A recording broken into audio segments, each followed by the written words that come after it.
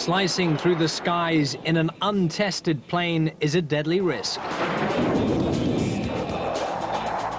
In the old days, it might have meant a broken leg or a twisted ankle. But today, armed fighters are catapulted. Jets loaded with human cargo lumber off, and rockets blast to space.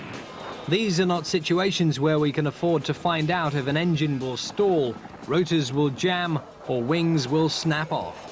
The answer? If we can put machines in the skies, why not bring the skies to the machines? That's exactly what NASA has done. The Ames Research Center in the Bay Area of California tests the stresses of flying by putting grounded planes to the test. The wind tunnel was actually built with the idea of putting a full-size 737 aircraft in it. It's the largest wind tunnel on Earth, nearly 5 football pitches in length, and virtually every major American aircraft developed over the last 30 years has been tested in this facility.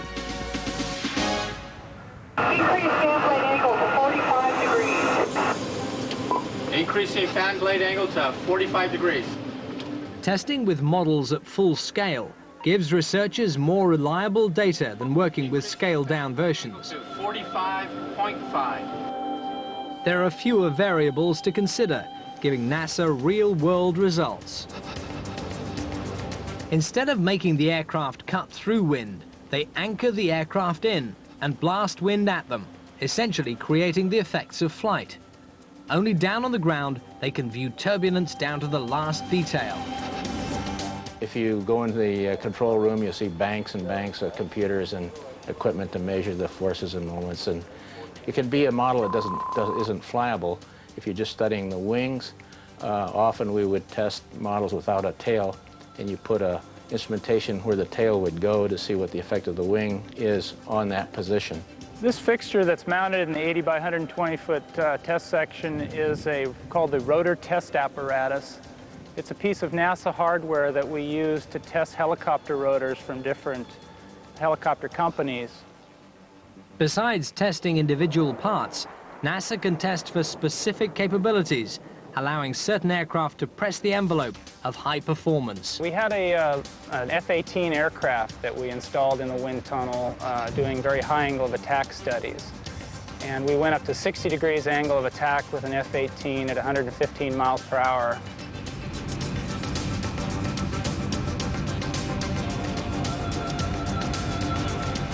What they're testing is how a pilot controls an F-18 aircraft at very high altitudes. It's the only facility where you could do that with a full-size aircraft at those speeds.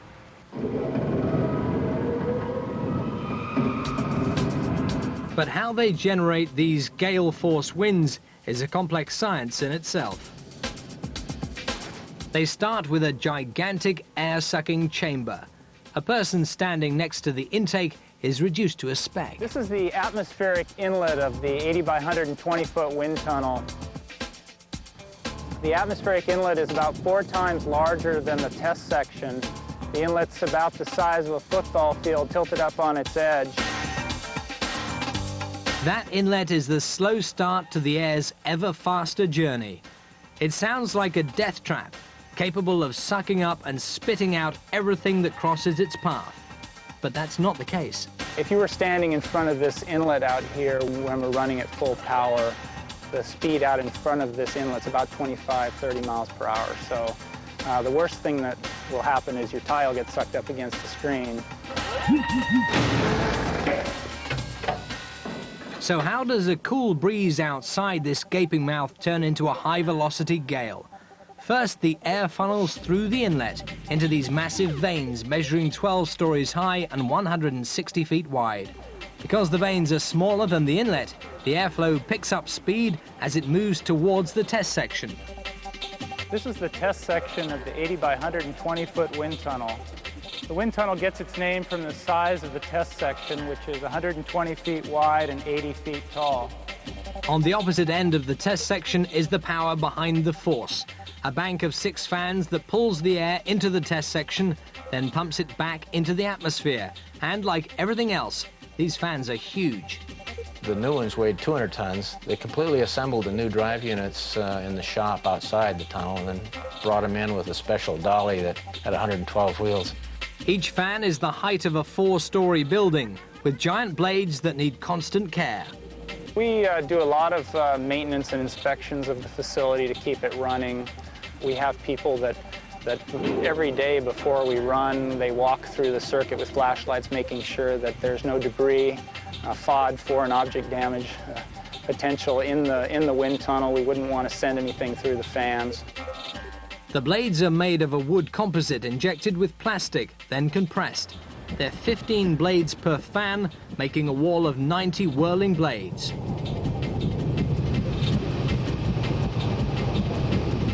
Each fan motor at full power uses 26,000 horsepower, and the full set of 6 draws 106 megawatts at full power. 106 megawatts is about what a small city, maybe 30,000 people, draws on a typical day.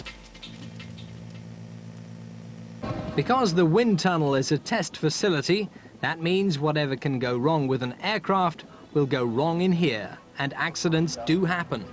One of the infamous ones was a Cheyenne helicopter. It was a multi-$400 million program, and they had crashed. One of the planes had crashed, and so we put one of the helicopters in the tunnel, and it came apart in the tunnel and tossed the tip weight through the wall, and after that we put in armor plate. On top of pushing the limits of existing technology, the wind tunnel is used to test new and strange designs. It was kind of fun because we were always defining, well, what's flyable? And so we would do these experiments in the tunnel, and then they would take the data and put it in the simulator, and a pilot would try and fly it in the simulator. And eventually we got to where they said, yeah, we think we can fly this. So many new ways to fly, thanks to what's essentially a great big hall with a huge stack of fans sucking air in through one end and blowing it out the other. Even after years of coming to work at NASA, this place continues to amaze Pete Zell. For me personally, it's the opportunity to work with very large toys. Basically, wind tunnel models have the same types of problems and challenges as building scale model airplane models, so that obviously kids like to do. So I feel like a big kid in a lot of ways working here. A big kid in a big place. A place that's not only made its mark down here, but will continue to make an even bigger mark up there.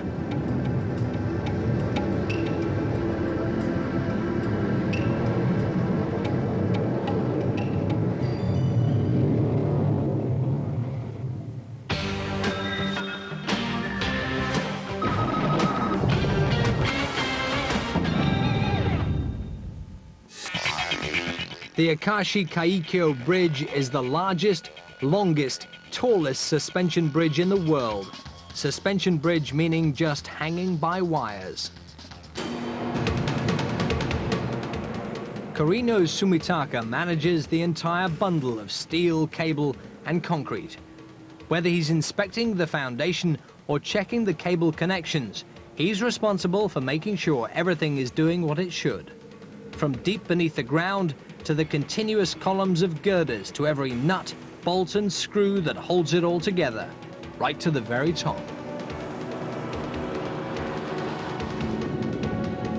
Up here, caution is essential because courage and a safety line are your only security.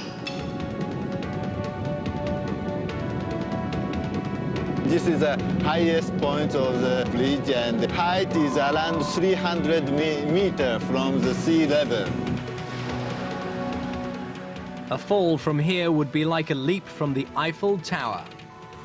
This bridge is about 8 times longer than New York's Brooklyn Bridge.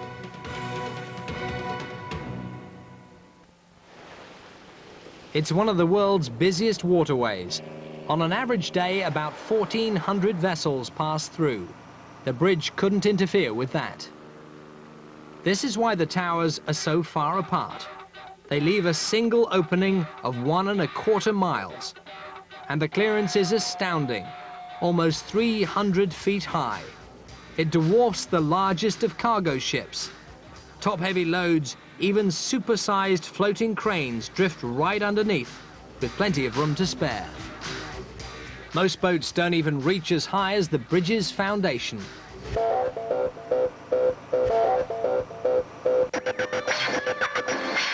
Building this was a huge undertaking. They broke ground in 1988, and they broke it 60 meters beneath the ocean's surface. In fact, if New York's Statue of Liberty stood where their foundations are laid, she'd still be about 14 meters shy of breaking the surface of the water. But the foundation structures are tons of times bigger than the Statue of Liberty.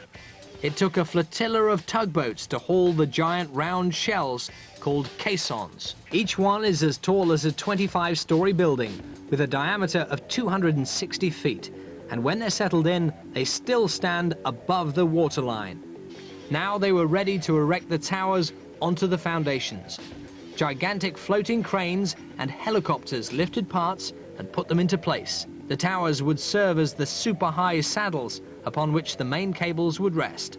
The cables are massive in themselves. This cable total length is 4 kilometers, continuous cables, and diameter is 1.1 meter. Close by is a public display. 290 hexagonal strands are lumped together in one big core. In each hexagonal strand is another 127 wires. The cables contain enough wire to circle the planet 7.5 times. They're thick because they're built to hold the weight of a 100,000-ton bridge deck. To get the cable in place, a helicopter ran the pilot lines from one shore to the other. Next, workers gave themselves a surface to stand on by laying out catwalks along the pilot lines. Then one by one, they stretched out hundreds of individual strands, bundled those strands together for strength, then squeezed till they couldn't be squeezed anymore. Those thick supporting lines take root deep inside the anchorages. It's like a giant wire brush, where the roots alone are larger than the men who inspect them. Each individual strand is separated and pulled down into these clamps. This helps to evenly distribute the immense force pulling on the cables. It takes a lot of leverage, a lot of steel, and a lot of concrete to hold these lines. Each anchorage facility alone weighs a whopping 350,000 tons.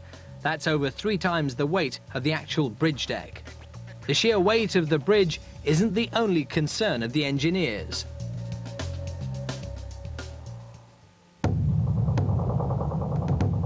They had to face the elements. Bridge building history makes clear that wind can add a deadly burden if the design isn't right. But engineers in Japan came up with a solution. From beneath, you can see steel girders stretching from one end to the other. This is the first defense against wind. Here is the inside of the girder, and it weighs 90,000 tons. The 90,000 tons of triangular shapes and crisscross patterns allow the solid metal beams to brace themselves against the forces. The bridge also has vertical stabilizers under the middle of the deck. The stabilizers reduce wind vibration by balancing the pressures on the upper and lower surfaces of the bridge. The next challenge was to keep the towers from toppling. Rather than putting up more bracing, engineers added more motion to the towers with these little pendulum-like devices called mass dampers. Their back and forth motion counteracts the sway generated by high winds or by an earthquake. In 1995, just after the 2 towers were raised and the main cables were laid, the engineers' concept was put to the test. The Kobe earthquake in Japan had a magnitude of 7.2. It claimed over 5,000 lives and destroyed more than 100,000 buildings. The epicenter was only 2.5 miles from the bridge, but the towers remained standing, the cables still in place, the anchors at both ends intact. But not without a hitch. The shift in the ground added an extra meter of distance between the 2 towers. A few minor adjustments solved the problem, and work continued. The giant girder blocks were put into position with huge floating cranes. Then they connected them to the main cables, via this long network of hanging lines, forming the basis for the bridge deck. The biggest and bulkiest of the work was behind them. A few finishing touches, and Japan had the biggest suspension bridge in the world.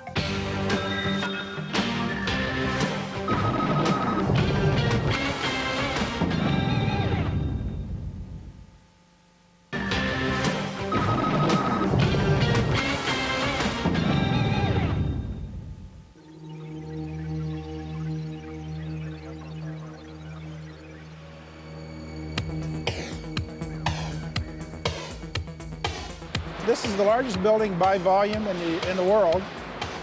You could put Disneyland in here, including its parking, and still have about 12 acres left over. So it's about 4.3 million square feet. You can put a little over 2,100 average-sized homes in this factory. 98 acres under one roof is pretty phenomenal. When you're building the biggest commercial airliners on Earth, and you're building dozens of them in the same room at the same time, you need a lot of space. And the Boeing plant in Everett, Washington, needs every inch of it.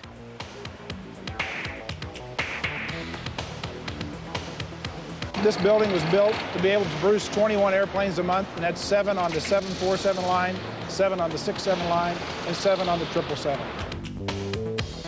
It takes months to complete the assembly of an aeroplane, but through a massive coordinated effort, the plant is packed with millions of plane parts, growing into giant-sized jets right before your eyes.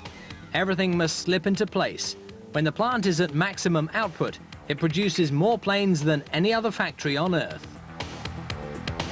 You're bringing in the smaller parts, joining them together, making bigger pieces, joining them with other big pieces, making even bigger pieces, until you have a fully assembled aircraft. Not only are these planes tall, they've got wingspans of over 200 feet. And once you've built something of such bulk, you need an opening of monstrous proportions to get it outside. The doors are some of the largest doors probably on any building in the world. They're 350 feet wide on the 777 high bays, 87 feet high. If you were to lay them down, you're virtually looking at a football field, an American football field. On the other side of those towering doors is a 24-hour day. Every day, including weekends and holidays. Parts are lifted, transported, and lowered into place. All this activity keeps a lot of people busy. There's probably about 10,000 people in this factory at any given time during the daytime. We have about 30,000 employees on this site, and that's over 3 shifts.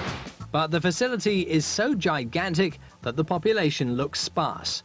That's to be expected when people are scattered throughout an area so big that its total volume is about the same as 13 Empire State Buildings.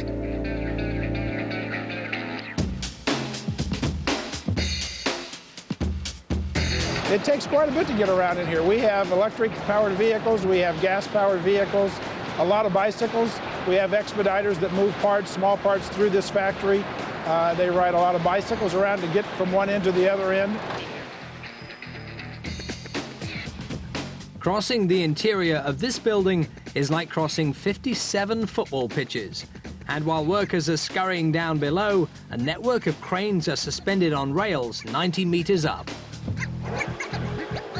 There's approximately 32 miles of track for the overhead cranes for them to operate off of, what we call our overhead crane highway. That highway is home to a network of 18 different cranes, all suspended by this maze of track. Different cranes carry different loads, and some can be very heavy. That means in some cases, there's the equivalent of about 150 full-grown elephants hanging from the roof. And with the skilled guidance of the man at the controls and the workers on the floor, the assemblies are lowered into position, down to the last millimeter. So how do they keep the roof from falling in? First of all, they couldn't have columns of support running through the middle of the plant. There are just too many big parts moving in too many different directions. So they had to get creative and reinforce the roof in a different way. This is the answer: a hidden maze of steel trusses that support the overhead cranes. We have a 28-foot depth on the trusses. and that's basically because we need to support a span of 300 feet as well as a 34-ton crane overhead and the parts that it moves around the factory. Below ground level is another hidden world. 15 feet down, corridors cross-connect the departments above. There's about 2.3 miles of tunnels underneath this facility that we use for emergency egress as well as for fallout shelters. These tunnels provide shortcuts to various locations within the building. By using them, you don't have to navigate past the aircraft. Some 275,000 cubic yards of concrete were poured to create this structure. That's enough concrete to pave 44 miles of 4-lane motorway.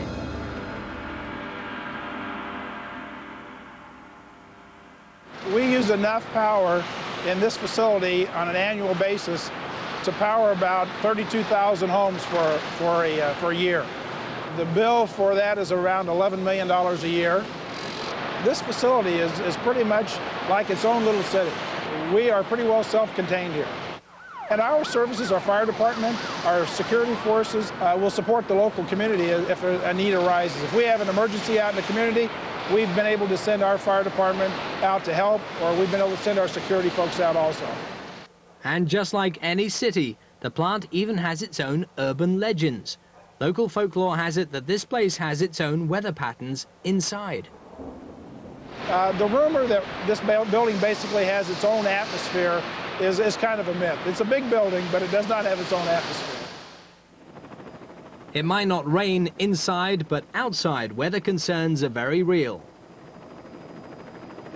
If you're lifting a part and we have snow on the roof, it has to be calculated in so that you don't drop a crane right or bring the roof down when you're lifting apart and there's snow on the roof.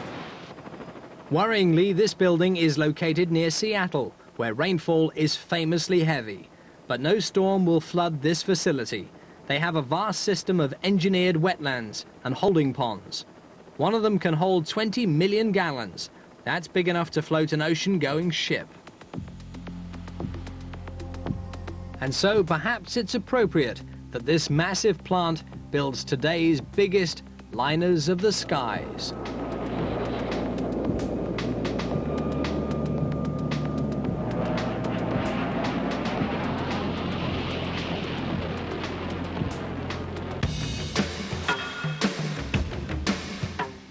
And perhaps it's equally appropriate to tell you that we've more big stuff next Tuesday at 8.